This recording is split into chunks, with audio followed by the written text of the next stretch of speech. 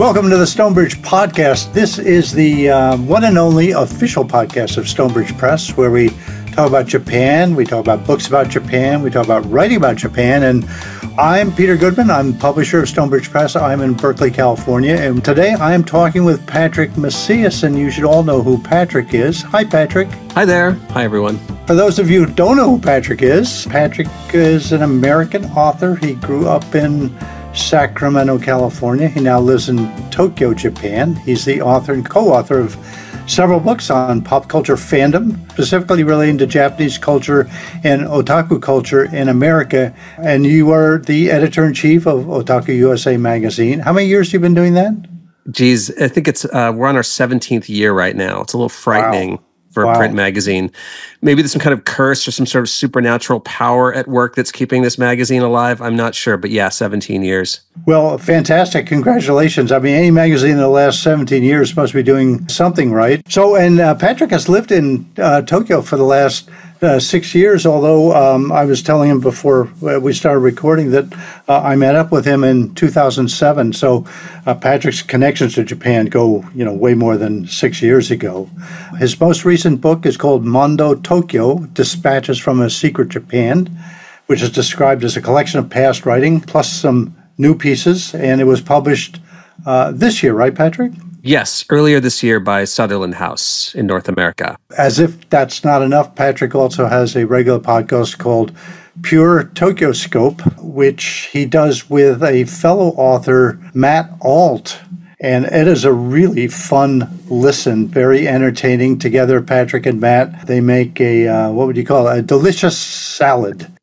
They alternate the roles of greens and dressings, so it's a pretty tasty thing to listen to, and I highly recommend it. And while we're talking about books, I should say he is also the co-author of Cruising the Anime City, an Otaku Guide to Neo Tokyo from, of all places, Stonebridge Press. Oh, yeah. Patrick he's one of the old guard. I don't think I'm quite old guard yet. I have to be like in the Fred Schott or the Fred Patton level, and I think I'm maybe second generation to those guys. Okay. They were kind of my I don't want to say idols, but they were my North Stars, I think. Yeah. So they kind of blazed the trail. We published Cruising the Anime City. I was looking at it. It was like exactly 20 years ago. Oh my gosh, was it that long? I thought it was like 2007-ish, but man, I guess it was earlier. It's funny because I actually ran into Tomo fairly recently here in Tokyo, and he said, we did that book too early. He said, that book was way ahead of its time because anime tourism wasn't really a thing. And here we were doing this travel guide to Tokyo with these maps showing you where all the stores were and stuff like that. And it took another 10, 15 years for that. I mean, now you see tourists here. I see them in Shibuya, Shinjuku. They're coming just for the pop culture. They may not even do anything traditional Japanese culture related.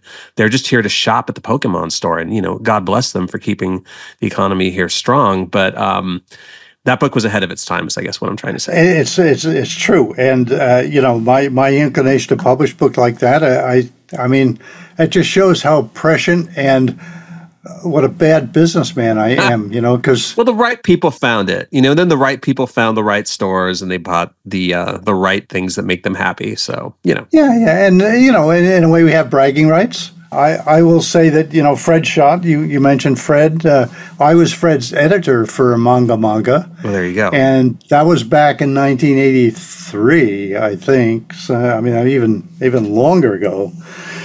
And at the time, I think I've told this story before to other people, Kodansha was ashamed of its manga. The fact that people would sit in subways and read these thick comic books, they didn't want anyone to know. So they really resisted publishing any book about manga. Yeah. I mean, I kind of miss manga's status as junk culture. It's not quite high culture, but the minute you get off the airplane here at Haneda or Narita, it's welcome to Japan. Here's Super Mario. Here's Doraemon. Here's Dragon Ball. It's so mainstream. Now, I'm not saying it's cooler when it's underground, but irresponsible pictures, manga. It's baked into the name. It's baked into the description. But I think like some of the newer shows, like my daughter, she's 12 years old now, and through no fault of my own, yeah, she watches anime. She's not like a full-grown crazy otaku, but she watches like Demon Slayer, Kimetsu no Yaiba. And she's been watching it, since she was like 9 years old. And I'm astonished at how violent and bloody. And like 1 minute there'll be a beheading, like as gory as anything we watched in the 90s in Ninja Scroll. And then the next minute there's like a wacky joke. One of the characters ate a pepper that's too spicy. Oh no. Well, I mean, that was the whole thing. It was the mixing of tones that, particularly foreign audiences couldn't possibly figure it out. It's like, is this a kid's book or what? Wait a second. Somebody's like having their head cut off. What is going on here? I remember that. That was definitely one of the problems that the Japanese had was, what are they going to think of us when they see this? They're going to think we're all nuts. Yeah. And, of course, I mean, that was a problem, right? It's still a bit of a problem. I want to talk a little bit about that with you. I mean, manga has definitely become international. I mean, to the point where you have sort of American manga drawn in Japanese style. You can probably tell the difference. I probably can't because I'm not really an aficionado. But I mean, are there differences, do you think, between the manga that are being produced in Japan, maybe for domestic Japanese consumption, and then the manga that are being produced not by Japanese outside Japan, but kind of looks sort of like manga? I mean, I have worked at major, anime streaming sites. I've worked at, anime manga publishers, and there's several tracks here. One track is just localizing good stuff from Japan, or hopefully, or interesting stuff if there's pressure from the Japanese publisher to publish, a title that's maybe they know it's not going to sell, but it's like a prestige thing, or it's like, some editor promised some CEO that they'd make this. That's, almost like an ego trip. And then there's some things they are calculated to be hits, and they're not always hits. You can't make things hits. I mean, I remember after the Pokemon boom, I guess that was like in the early 2000s, that first wave of Pokemadness that struck the world. All of these Japanese companies were trying to create the next big Pokemon, like a toy that was also an anime or a manga. And, they were all primed to be huge hits, huge amounts of money spent, and, a lot of them didn't go anywhere. There's also this kind of more insidious thing that I see happening now, which is American companies using anime as a means to kind of keep their IP alive. This is how we get things like Terminator anime, or we get like Lord of the Rings anime. We get, and those things kind of take up a lot of space in a studio's production schedule. When you say that they're, say, Lord of the Rings anime, you mean it's cartoon done in the anime style? Is that... No, like the Western IP holder will contract a Japanese studio. Oh, I see. Japanese artist. There is a Lord of the Rings anime film coming out later this year, I guess, theatrically around the world. There's a Terminator anime that I think just started streaming last week, and there's like a Batman Ninja. There's all these things, and that's not really what I signed up for in my Japanese pop culture. I don't think there's that many stories you can tell set like in the Alien universe, let alone using anime. Yeah, I wonder what that anime is actually adding to the content. How is it's a way to keep the IP alive, just the content stream flowing. It's also very cheap to make. You can make an anime for, $3 or $4 million US, whereas if you're going to make a movie, you're looking at like 80 to 100 million just as a starter. And if it's like a big sci-fi epic. And if Disney Animation Studio were to do it, it would cost a lot more than that too. Is that because the production companies in Japan were cheap? Yeah, I think to some extent. But I mean, I've made anime. I wrote the original story for a series called Urahara. I wrote the story for a pilot that got made here in Japan. And, it's a real tricky situation between where the money goes once someone contracts a studio. There might be a case where the producer takes all the money and just hands the scraps to the animators. Or there's a situation where the animators might party real hard on the budget and then wait like until the last minute to actually make the anime that they've been contracted to hire. So there's a lot of ways these things pan out. It's a miracle that stuff gets made and some stuff is good, I guess is what I'm trying to say. Yeah. Is any of this stuff like done offshore in the Philippines or Taiwan or Oh, there's tons of South stuff. Yeah, Korea? I think that's been the case since I think, it's like probably beginning in the 70s and 80s, there would be animation studios operating like in Korea and increasingly China. And Well, the famous xenophobes in Japan. I mean, weren't there some purists who objected to outsourcing some of this stuff, or it's sort of gone beyond that? It's really just a commercial enterprise, and you go where the money is. it feels like, yeah, this idea of just anime is just a medium that there's a global audience and it needs to be fed Right, no matter what. I think is kind of where everyone's head is at now. And, kids want to make it. Kids want to draw manga. They want to make their own anime. I've definitely had my head in that space before. And the most insidious thing now is probably AI. I see Japanese creators really worried about the future because anyone can just type make an anime, girl holding a machine gun flying a giant robot, and it will spit out something, that's passable. And, probably as the years go by, increasingly better and better. So it's why hire a Japanese studio to make your Lord of the Rings anime? Why not just have the computer make it, Well, right. I mean, and they should be worried because the quality is getting better at an accelerated pace. Yeah. And I think with visuals, it's just too easy, to just crank out anime cat girl images or things that look like Gundam but aren't Gundam.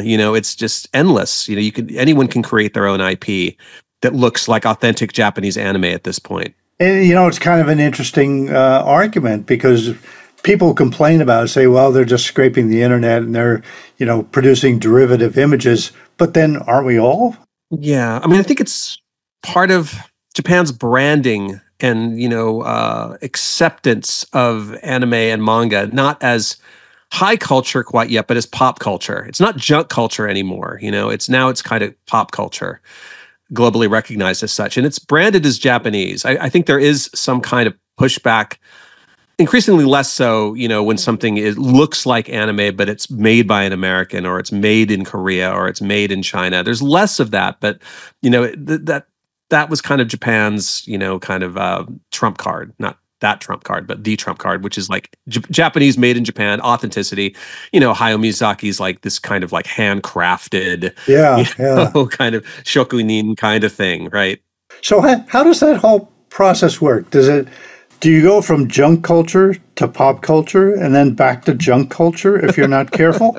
It seems that way, yeah. I think money talks, right? I think that's sort of like every year there's always this annual report, like how the anime manga business, what is the valuation, how much money did it bring in last year? And every year it's like more and more.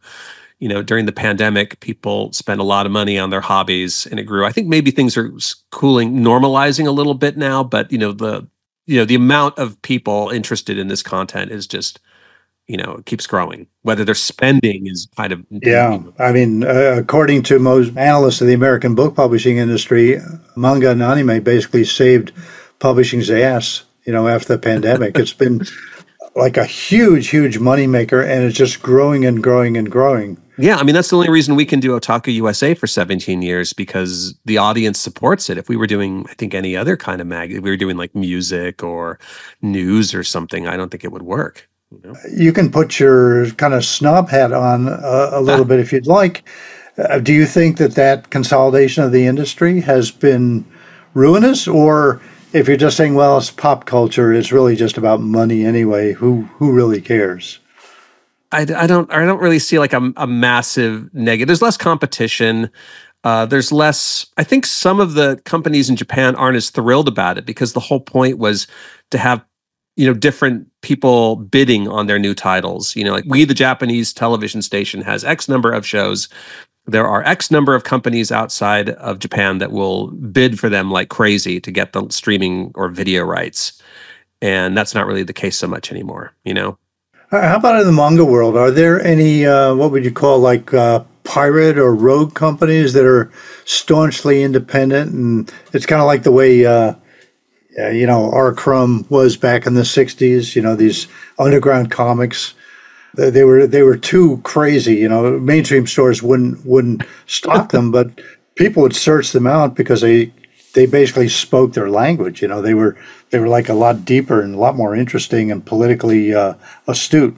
Yeah, I mean, you can find that stuff. There's still a lot of shops, at least here in Tokyo, that service this kind of subcultural each side of self-publishing. Obviously, there's like doujinshis that you can buy, at the seasonal events like Comic Market. But there are stores that are open, most of the year that service the kind of more, edgier underground kind of the lunatic fringe of self-publishing and manga in Japan. Yeah, it sort of leads into the next thing I wanted to ask you about, which is sort of Japan writ large, and you don't have to. I'll give it a shot.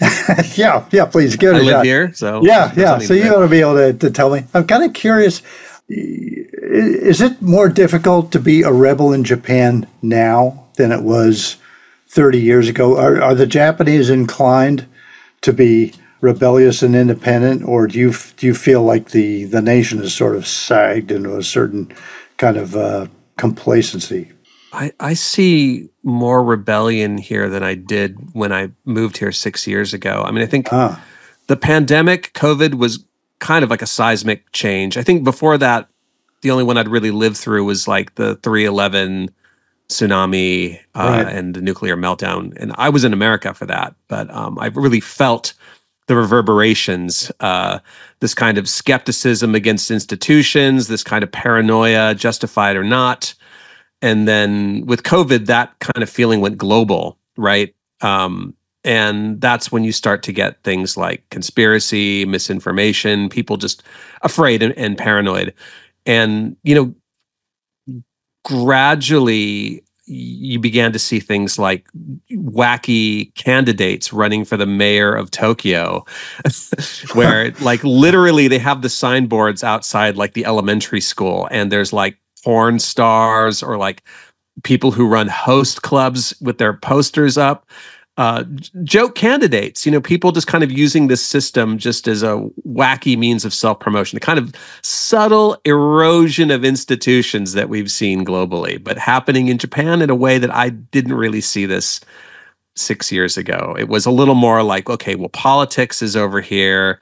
The kind of music show by adult entertainment is over here. And maybe those people were out there, but now because of the internet, the level of noise and the insanity feels like the volume's been turned up a notch. And I guess as people are rebellious, in a way, you could be a guy who dresses up like the Joker and runs for city council here and live stream and say something provocative and outrageous. I don't know how much of this is an influence of what's happening in what people see in American politics and sort of doing, replicating that sort of like, I'm a troll running, for office. Well, would you say that the Japanese are taking life a little less seriously? I mean, are people still stepping up and sacrificing on behalf of the group, working long hours?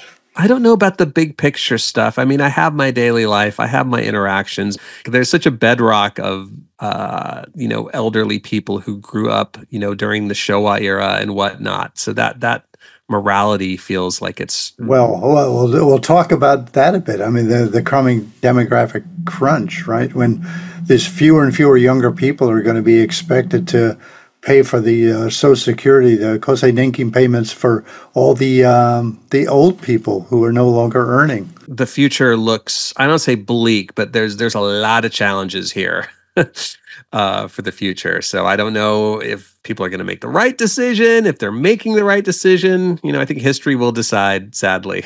Yeah. Well, do you see any of the foreigners coming in and buying up the empty houses?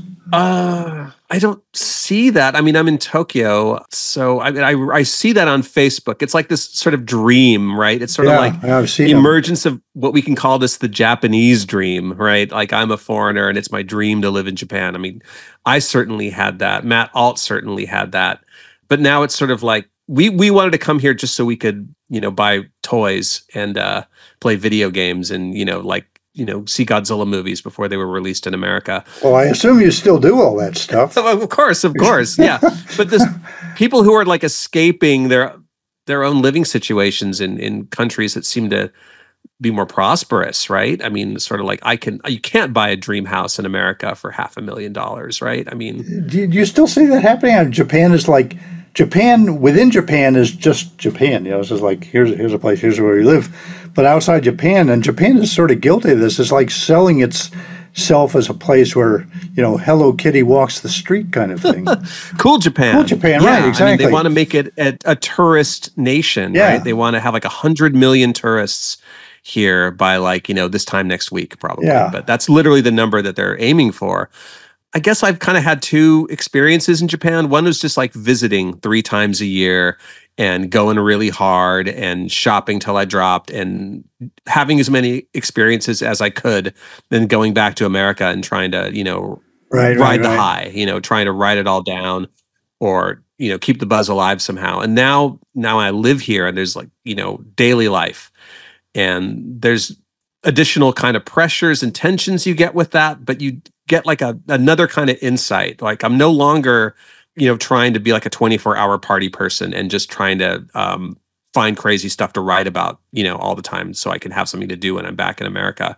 You get this kind of you unlock a new level of like daily life where you see what it looks like when a construction company builds a school, right, like in your neighborhood, or you see like the kids at the daycare center getting pushed around in a wagon, and just seeing that like the day-to-day rhythm of everyday life. And I've gotten a chance to do things here, living here, that I never would have done, like participating in what do they call that? The sports day festival at the elementary school. What is that? The Undokai. Yeah. Or doing the Mikoshi during the local Matsuri. Stuff like Did that you I never would have it? done. I have carried a Mikoshi before, Wow. in a Matsuri.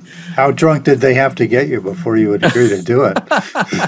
It's pretty early in the morning. So I think, I drank after at around 11 o'clock. So I don't really know how to incorporate that stuff into my work necessarily, because my head is always kind of like always thinking about Japanese movies, Japanese anime, Japanese music, Japanese fashion.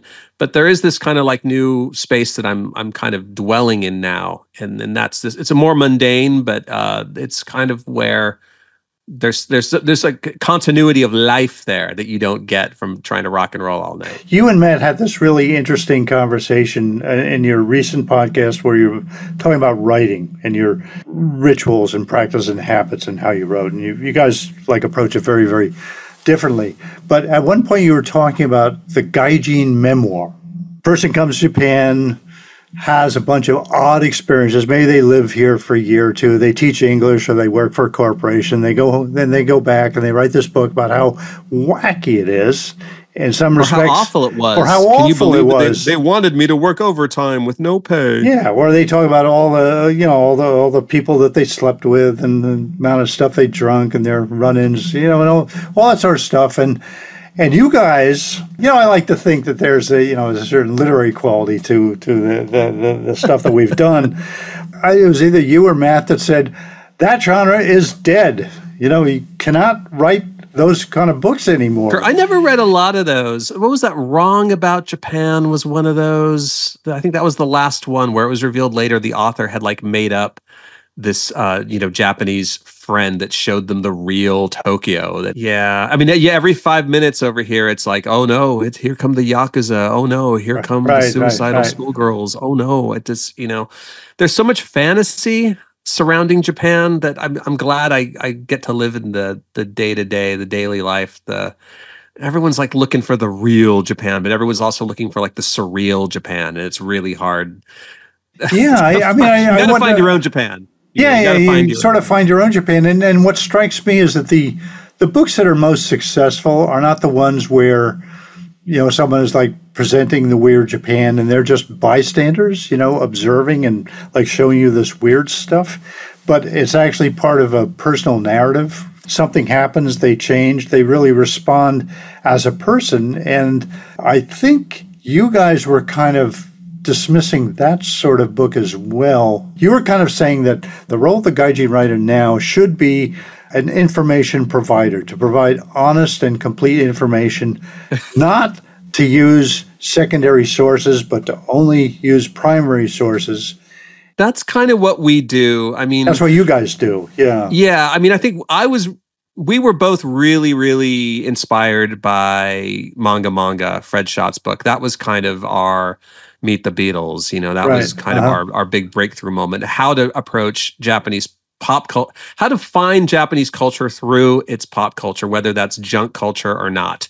And it can go to the contemporary, it can go deep into history. So that was really important. That really influenced us. And I'm kind of curious what the next generation will do. Where are the new gaijin writers? I don't know if they even exist, because I think video has really kind of taken over this space.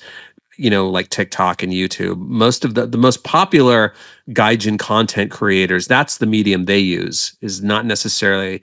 When I read manga, or when I read Fred Patton's articles in Starlog magazine about Japanimation, I wanted to write about it. I wanted to kind of tell people about it or study it, But I don't know if there's something about, like, I'm going to turn the camera on myself. I think it's a bit ironic, because a lot of the things that attracted people to Japan back in the day, when I was a young man and I was going there, and even still now, is this incredible accomplishment of the culture, the depth. You can take almost any subject and you start jumping into the rabbit hole, and you go down and down and down and down, and there's just endless like vocabulary. There are people who do it with incredible talent, and then there are all these places where it sort of bleeds out into other aesthetic forms, whether it's ceramics or Zen. But that only comes with a lot of dedication. I mean, that old story about, you have to apprentice for 7 years before you're allowed to actually make a pot yourself, if you're working in the ceramics workshop. I don't know how true that was, but definitely people who wanted to apprentice and learn how to do something well, they put in their time, they put in the work. It was a form of dedication that would frighten almost anyone else. It frightens most Japanese these days, right? And the idea that you're going to come in and you're going to present Japan to the world in 15-second chunks is really not it. And if that's all you're doing, you're never actually going to learn anything. Yeah, there are some YouTubers who are doing great stuff. And, it's one thing to write about a crazy place and a crazy location, and it's another thing to actually, take you there through a well-produced video. So I'm not slamming the whole YouTube, kind of the video gaijin Japan, because there is some good stuff being made there. The best YouTubers, you do walk away having learned something, right? And I think some of these people are doing research. Some of these people are framing things in a way that's new. Maybe that's the next generation. After I moved here, I got more into the history of Japanese audio companies like Yamaha. I mean, I have a kind of a crazy stereo that I never could have had in America. I just bought it through like used parts here in Japan. And you go to like the audio shows here, and everyone is in their 70s. I'm usually the youngest guy in the room. Yeah, and I mean, obviously, digital culture and the smartphone has completely transformed. But I mean, yeah, I think a lot of this stuff is just going to go the way of the dinosaur. A lot of this old tech, a lot of this old appreciation for the way people do things, it's really just going to come back to what can't be digitized. Is it still useful? Well, I mean, you're kind of talking to a dinosaur when you say that. So I no, but I'm getting there. I'm getting there. Like I said, I'm in my early 50s, so I'm sort of, the midlife crisis. I need to have my ultimate stereo now. Geez. Now's the time. It's Patrick, time to do all the dad stuff. I feel your pain. Because when they hit 70, then talk to me. So, tell me what you're working on these days. Ooh, fiction. Really? You're writing a novel? Yeah. Well, I've been baking two of them slowly in the background, but I think it's time to finally. There's a lot of really amazing stories that just can't be told if you use people's real names or real events. Right. There's some amazing stuff that's happened that you just have to add that code of fiction to just bring it to the world. So I want to do that specifically with Harajuku, the Japanese fashion space. There's so many amazing personalities and stories, and kind of I don't say a dark. There's the light kawaii side, but there's also like a dark side there. So I really want to do like kind of an urban fantasy. I have it all mapped out. I just need the time. I just need to find a publisher who's willing to let me write for 8 hours a day with no with no problems. So I can just focus on it. You're looking for a six-figure advance. Well, I hope you find one. Well, I don't know 6-figure, but if I could just have 6 months to just focus on it.